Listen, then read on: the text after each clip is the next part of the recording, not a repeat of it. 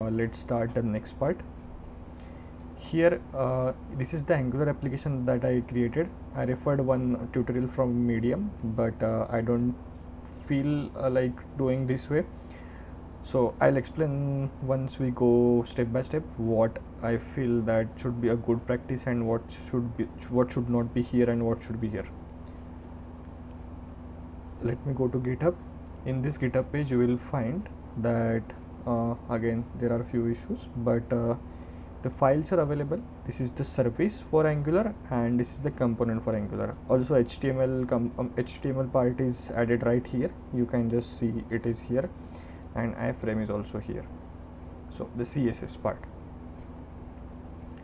Now in the service, so I just created a service and copied the entire code. You will have to probably rename the class name if you choose different class name. Otherwise everything should be same. Once it is done, you have to install npm install Superset UI embedded SDK. This is the SDK that Superset have provided, so you will have to install it, and once it is installed, then you are good to go and you can import this dependency. Otherwise others are common for most of the things. You already might be knowing all of them. Now what it needs, Superset URL, where we will be putting our Superset URL. I'm just going to go here, copy this part and paste right away right here. Superset is okay. There is 2 HTTPS. I'm not going to put slash because I am not sure if it is bug or not, but I actually spent an entire day on when there was not a slash here and there was not a slash here and it was throwing course issue. So I was just figuring out what it was. So I'm not going to do any risky things in this tutorial. So next we're going to do API URL.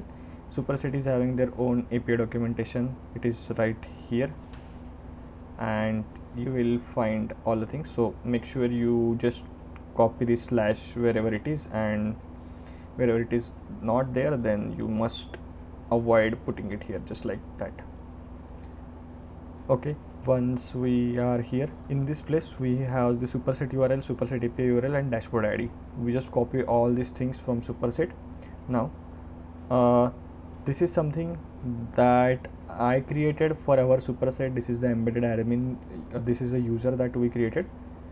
I'm going to Superset and create this user, and this is not a good practice, but anyway I'm going to quickly add him the role of admin, because creating a role and putting everything, it might take time. So I'm just going to do this enable this @example.com, then role admin. We will create different role probably. I'll list down what are the permission needed. So I saved this user, and so this is something like an admin role. So the credentials for the admin role should not be here. So that's why I'm saying this is not a good practice.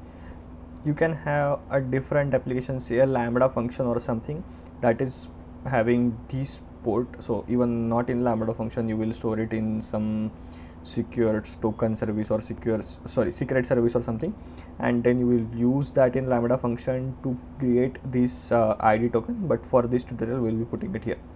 So first is login.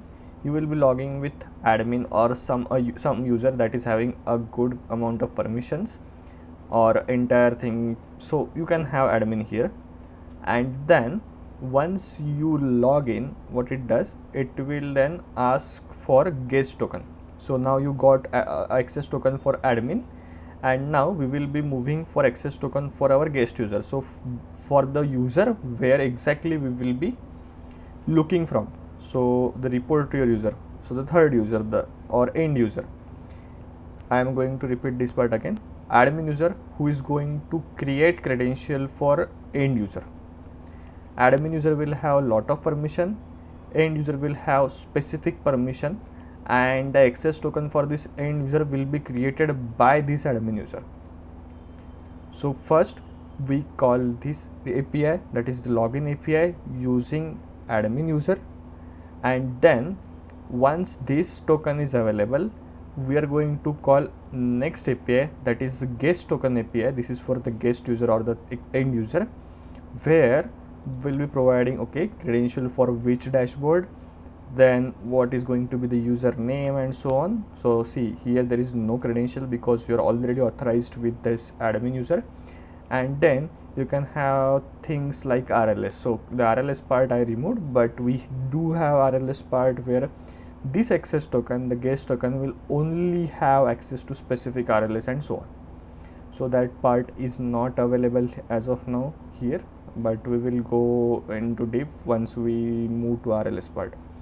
And at the end we're going to call this guest token API, and it is going to return another token. By using this token we are going to actually embed our dashboard. So this is another Angular, so this is the embed dashboard function from their SDK. And this, okay, we might have issue here. Are we using it somewhere? Okay, then let me change it.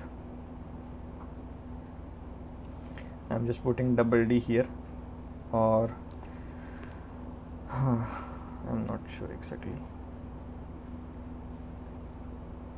Okay, so U, and in this place again we will put U. So okay, this embed dashboard, this is the SDK one. What they need, it needs ID of the dashboard that we just got when we clicked on embed by adding our domain in UI, and that is this one, dashboard ID. Then where it went, okay, then we want superset domain, that is the domain of superset, then where we have to mount.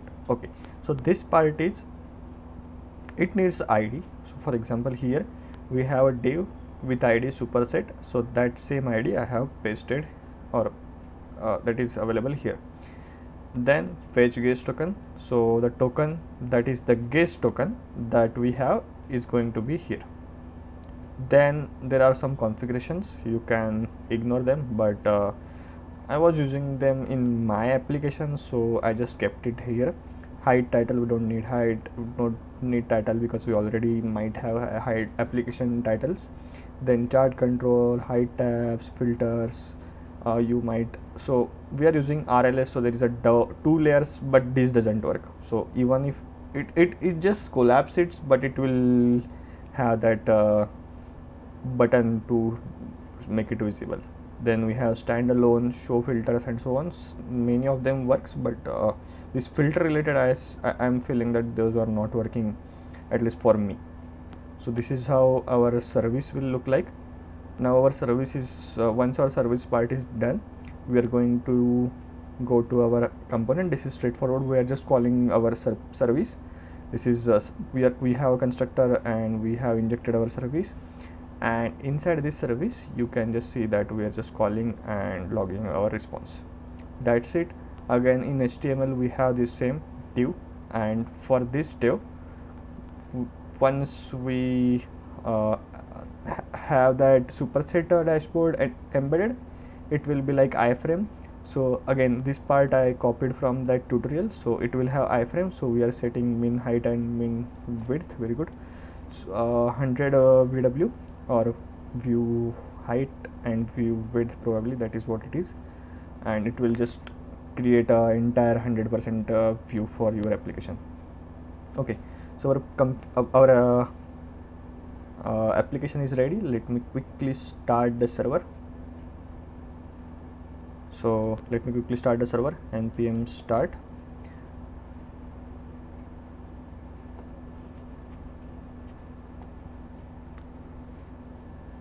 Our server is ready.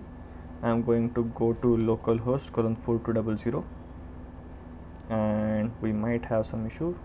Console, no provider for HTTP client. This is something that I think I can figure out by my own. If that is the case, then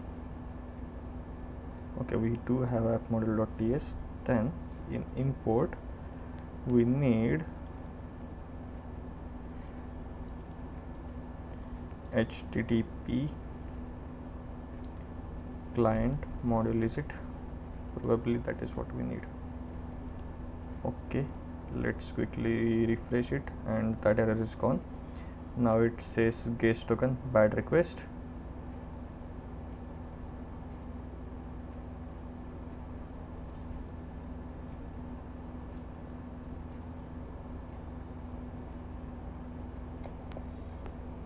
Okay, so the first part is clear that our login part is working.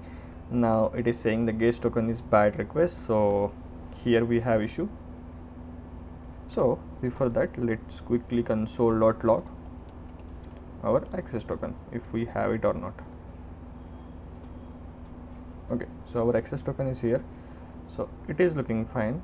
Then it's a API v1 security guest token bad request. Let's go to this.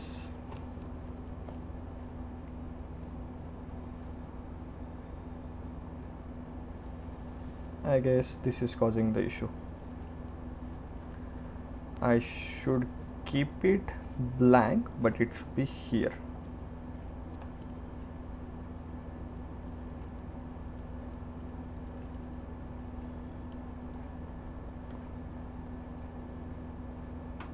Okay, so now our superset is rendering. It is small, but at least it is rendering.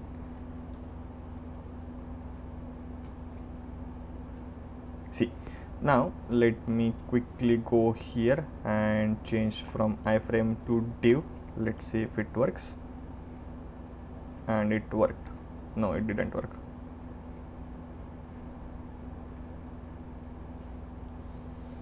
Not here. Okay, let it be. So that is just a CSS error. You might just go to inspect and just click here like what it is, HTML, then iframe, and then iframe you can just say okay here, but it's not allowing. Min height min width equal to 100%, and then it will just show 100%.